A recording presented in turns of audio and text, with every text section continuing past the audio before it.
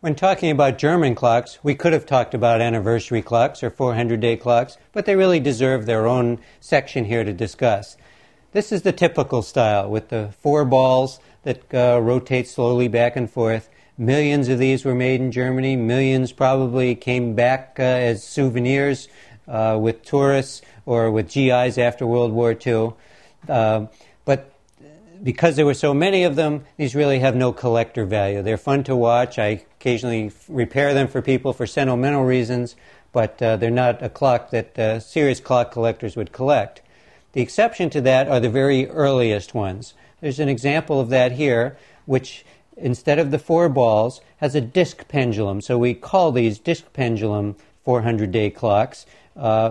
Because obviously the four-ball method was probably more attractive, but early on this was the way that they arranged the pendulum to look and to oscillate with adjustments on it for slow-fast.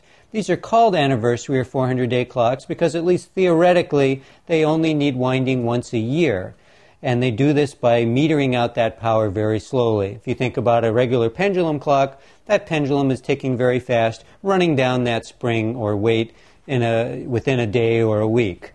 If you can slow down the pendulum oscillation somehow, you're going to stretch out the period in which the mainspring can unwind without having to be rewound.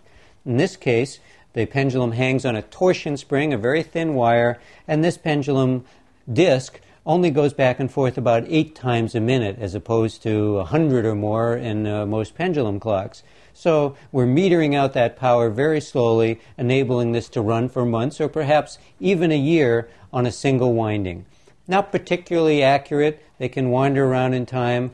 Very fussy. They're hard to make run accurately or consistently unless they're on a very firm surface.